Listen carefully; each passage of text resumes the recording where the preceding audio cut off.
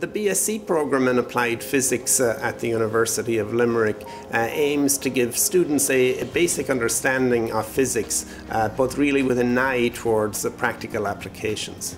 We would start out, for example, with fundamental topics like mechanics, electricity and magnetism, and then in the later years we would cover topics like, for example, industrial physics.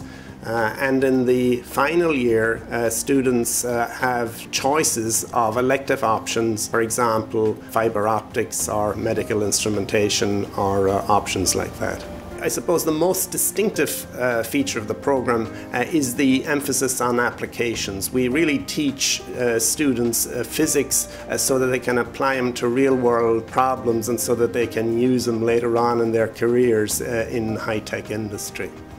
For graduates of the Applied Physics program, there are a whole range of career options. In fact, a big advantage of taking a program like this is the wide range of options that it gives to students.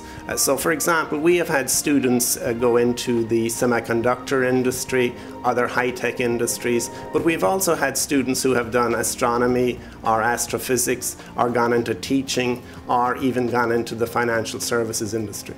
When a student has completed the course in Applied Physics, they have a whole range of opportunities open to them. They may want to go on and do postgraduate studies and get a higher degree, such as a master's or a PhD, and they can do that at the University of Limerick, or they can do it at another Irish university, or they can do it internationally. Really, the world is their oyster in a sense. Having an interest in the subject is probably the single most important thing that I would say that prepares a student for taking a program like this. They don't necessarily have to actually have done physics in secondary school, but they will have covered some elements of physics, maybe in science, maybe they have done science up to the junior cert level.